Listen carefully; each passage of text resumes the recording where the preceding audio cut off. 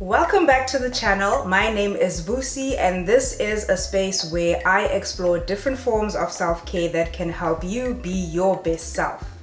Now, there are a number of ways that you can own each day, and one of those ways is practicing gratitude every day and setting clear intentions for each day.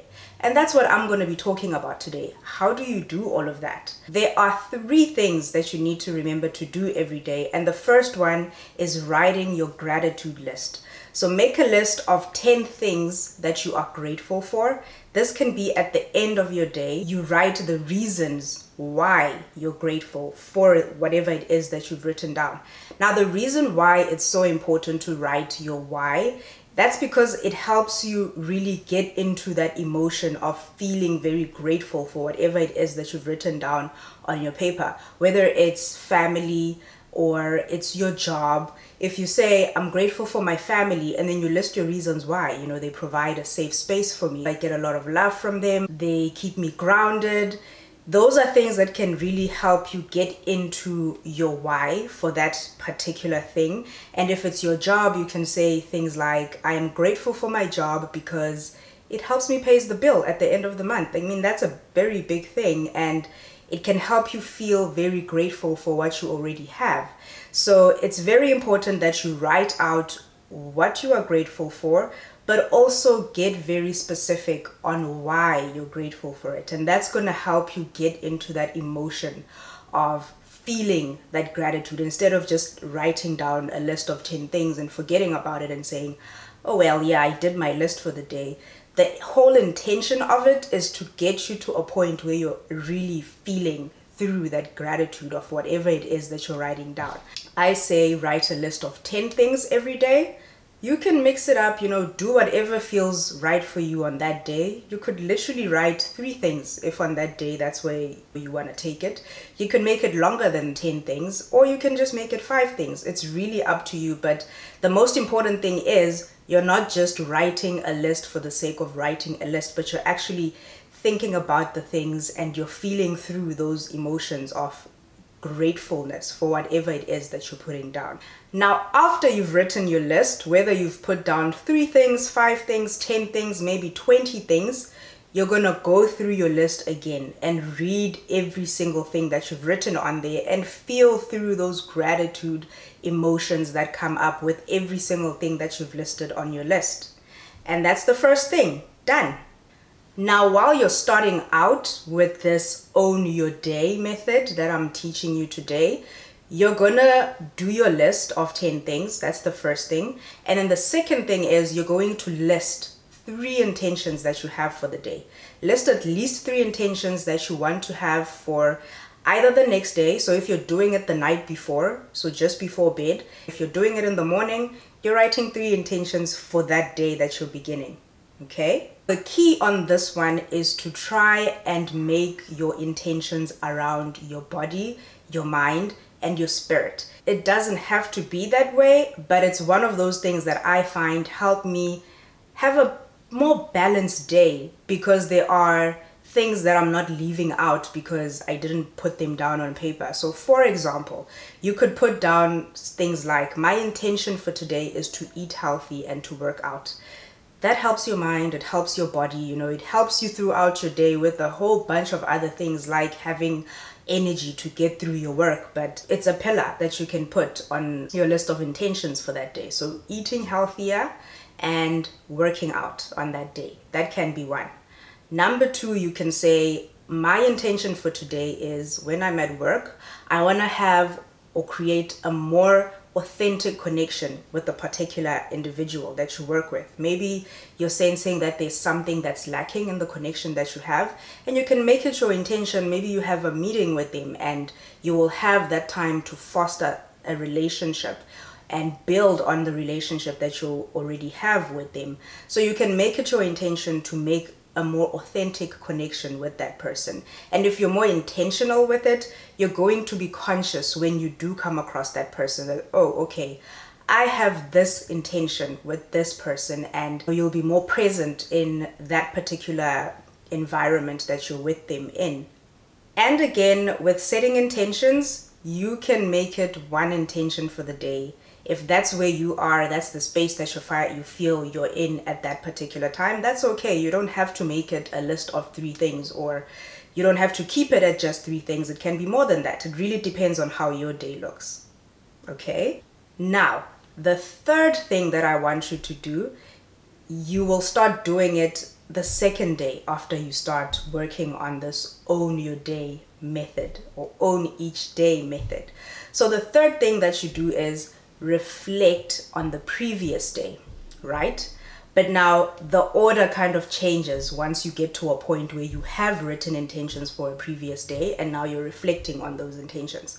So when you get to that point, which should be from the second day going forward, the first thing that you're going to do is write your gratitude list. Write your gratitude list and remember to list why you're grateful for everything you're writing down.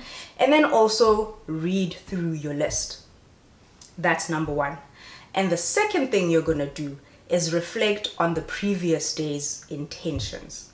How did things go? Did you manage to do everything that you intended on doing? And I'm not talking from a task level, not tasks as in maybe I need to edit a video or I need to submit that proposal. No, I'm talking about intention. So from that, did you eat healthy? If you didn't eat healthy, what are some of the things that you can change? What made you not eat healthy? Maybe you didn't have enough time to pack a lunch, and when you were buying lunch, you couldn't find a place that was close enough to buy a healthier option with the time that you have for your break at work, or your day just got too busy and you ended up grabbing whatever was the next best thing that was closest to you, whatever that looks like for you, and the intentions that you wrote down. Write that down and be sure to note whether something worked for you or not, because there's no way you can start to change things if you don't even realize that you're doing them, or there's things you want to be doing but you're not actually taking the action to get those things done. So writing things down helps in that, you get to see what it is that you actually want to be doing, what it is you want to be accomplishing, whether it's the connections that you're making, it's getting into a more healthier shape, getting more fit.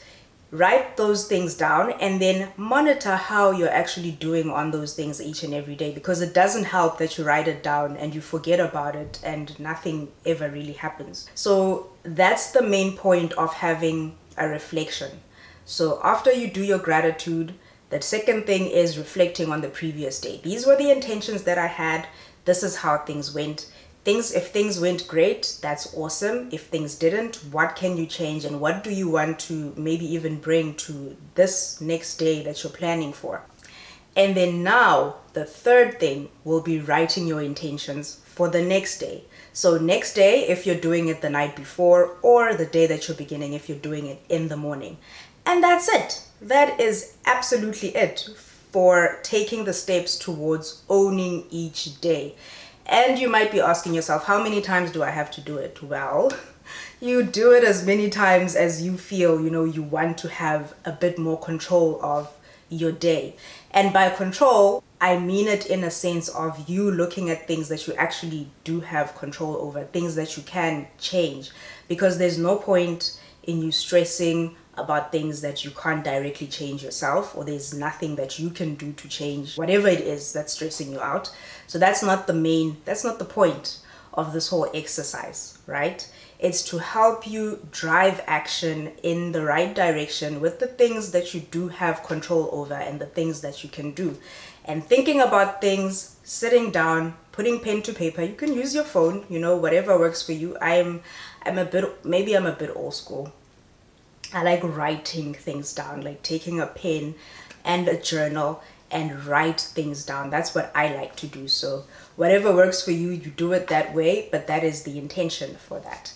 And to make things a bit simpler for you, I created a worksheet that's available on the Self-Care Globe website, which is a platform that I created just to curate all the information that I find, even people who want to share opinion pieces around mental health, or they want to give motivation to the next person.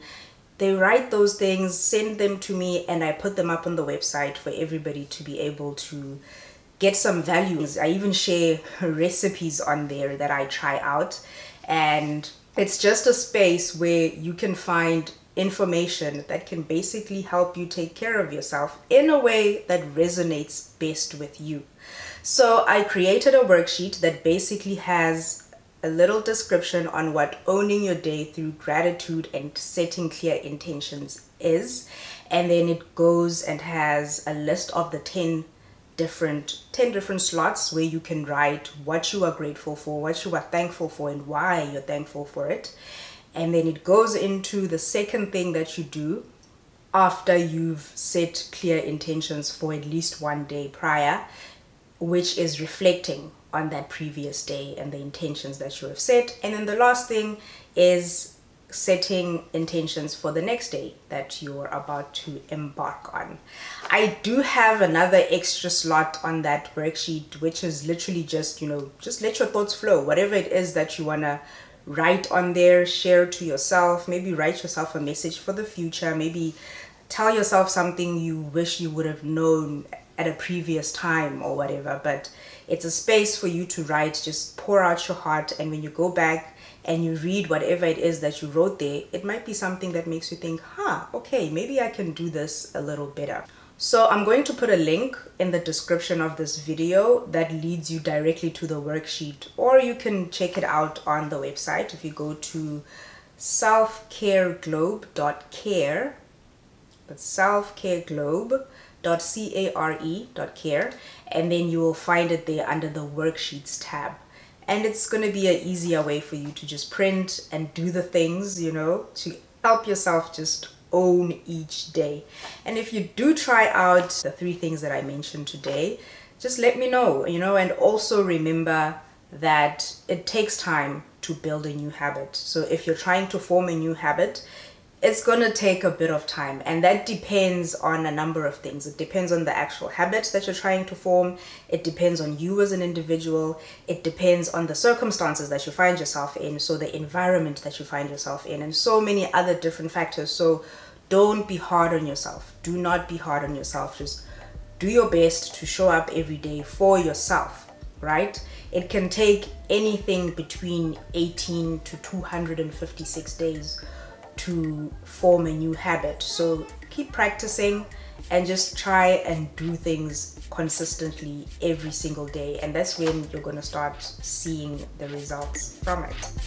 Yeah, I will see you next time, and I hope you have an awesome day, an amazing day,